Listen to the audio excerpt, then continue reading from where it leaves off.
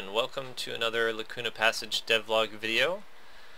This month we actually have been doing a lot of behind the scenes kind of development, the kind of stuff that doesn't show very well in a video or even photos.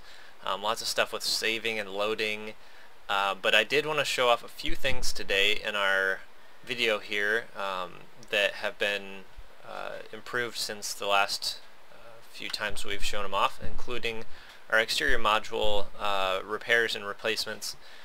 So before I've shown you the way that you can repair all the components on the inside, or at least how you can replace them, we now have a interface for the repairs. So if you actually see this pump up here is not pumping, so we can click on that and we want to repair the slot, and so that will fast forward time a little bit to cover the amount of time it took to repair the slot. So now when you repair a slot, it's actually the connectors that are damaged, not the component itself. The component itself, when the slot is 100% damaged, the component becomes broken. So the broken component was removed, but the slot has been repaired. So now we can replace that component if we have one in our inventory, which we currently do not. But that's okay, because we will see over here that we now have a diagnostic console. So you can see on the outside of the console itself, it will tell you that you have 100% power, you have all component slots that are required are functional, and the system is operational. So if we click on this, we can actually do a full diagnostic and find out how everything's doing. So you can see these are all the components that are that can be inserted into the water reclaimer exterior module. So we can see our circuit board is at basically 100%. Our fuses are at various levels of disrepair, but they're all three that are required are currently functioning. And the one universal hose that is required is at 100%. We've got 3 working carbon filters, we've got 2 working storage tanks, and 3 working solar panels. The RTG is an alternate power source, alternative to solar panels, but we don't have one installed right now. But you can see even components that aren't installed, you can see that they are their status as the slot. So even if it's not installed, it can be 99% or trying to think of the word for it. It's in the integrity of the slot. So it's not broken, it's not anything, so if you insert a component into that slot, it should be fine. So let's just quickly show, since we didn't show a video last time of the improved component slots. So here's the carbon filters that you can repair or replace. So if we go in here and we remove the component, we've now, it's see-through, you can see through to the other one because the carbon filter is just the insert there. So you can close that. Actually, if we want to replace it, I can show you that real quick too. So if we replace the component, then it goes to our inventory and filters only to those carbon filters. So I can select the carbon filter and select install, and there it's back in the slot. So if we close out of that, oh, that is a glitch. Okay, yeah, gonna have to fix that. And now over here at the oxygen unit, we've got all the same or similar components anyways. Filters, and it looks like I actually didn't, in this build I don't have any broken components here, so I might not be able to show you guys that today, but let's see here. Do we have any broken? Yeah, there we go. So there's one of the broken carbon filters. And if we go over here to the heater, we don't have any broken components here, it doesn't look like. Oh, we've got a couple broken heating elements. So let me show you what that looks like on the diagnostic console. So you can see on the heating elements, there is one circle there that is a dotted circle with 0%. So that's a broken heating element. And I guess I actually didn't look at that accurately. So there's only actually one that's broken. The other one's empty. So you've got 1 is good. Oh, I should probably turn off my flashlight. 2 is broken and 3 is empty. So that's what that looks like. So now I wanted to show you one other thing that we've been working on, which is the Documents Manager. So in all of these exterior modules, you'll run into something that you'll be able to do in many different computer systems that you can interact with, is you can download documents from them. So in this case, you can download a manual. So let's download the oxygen manual, the Reoxygenator Module Operation Manual. So this looks kind of intimidating at first, but once you get the basics of how exterior modules operate, it won't be so bad.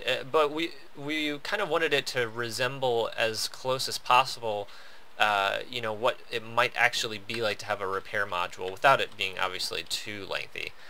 But it just kind of runs you through the basics of what components are required for each or for this particular module, and what the effects would be if they are if the components fail. So now let's talk a little bit more about documents. So as with all aspects of the datapad, you can read this while you're on the move. So that's kind of an important thing for us, since there's large empty spaces in the world. We really want you to be able to do things while you're traversing the environment. So you'll be able to read up on information while you're traveling from between habitat to habitat, and when you stop moving, it automatically zooms in because it assumes you want to read a little bit more carefully. And we've just managed to implement our folder and favoriting system for documents. So if you go to folders, you'll find that your downloaded documents will be stored in specific folders. So you've got, right now we have manuals, and then another test folder, and then a favorites folder, and we'll show you that here in a second. So if we go to manuals, we'll see that we have all 4 of our manual documents already downloaded.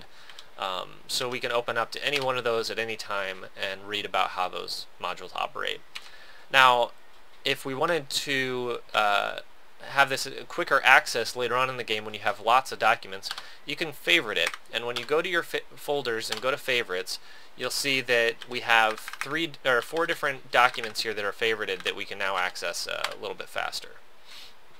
And that'll come in handy when you've got a lot of documents. And now this system we've implemented for folders and favorites, we've actually managed to do this for rudimentary folder management for your actual photos. So for photos, you'll see we currently have no photos, so let's go ahead and take some. So I'm just going to take 4 or 5 photos here.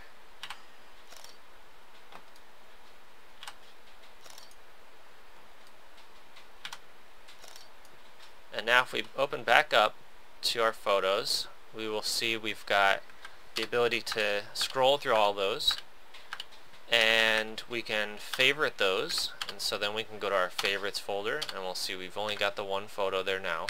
And if we unfavorite it, we no longer have any favorites. Go back to our folder 1, and it will automatically create new folders every 10 photos, and it will limit you to 10 total folders. So you have a limit of 100 photos in-game. Now, the nice thing about this is that it prevents you from having too many documents that, too many files generated from the game.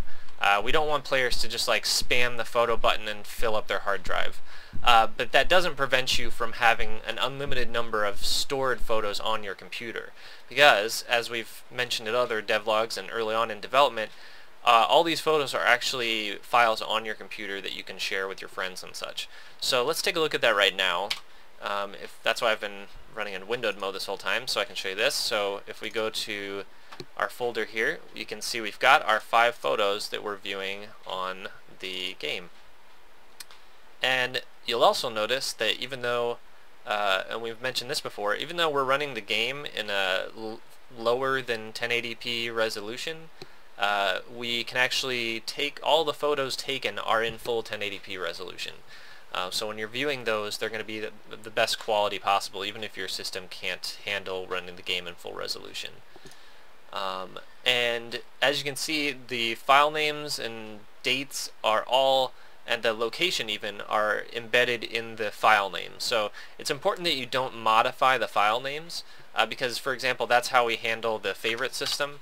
So you'll see now in our folder here that we now have this one is got the FAV affix on it to designate that as a favorite in game. So it's reading your favorites literally off of the file names, and they're also copied to this folder for the favorites.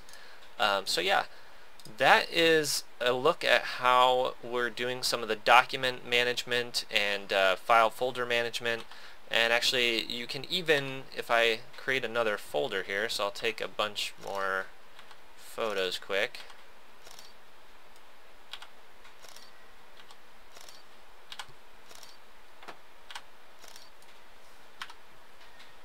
And now if we go in here, we've got folder 1 and 3.